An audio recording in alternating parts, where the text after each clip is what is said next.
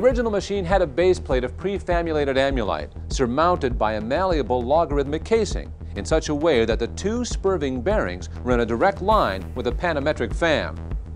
The lineup consisted simply of 6 hydrocoptic Marsal vanes, so fitted to the ambifacient lunar wane shaft that side fumbling was effectively prevented. If you're a fan of retroencabulation, and I know that you are, you won't want to miss the SANS ICS Security Summit and Training kicking off on June 1st in Orlando, Florida.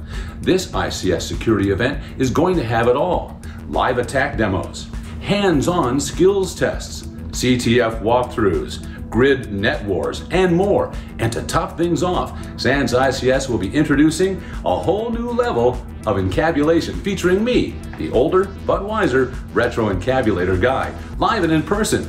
For more information, go to this website.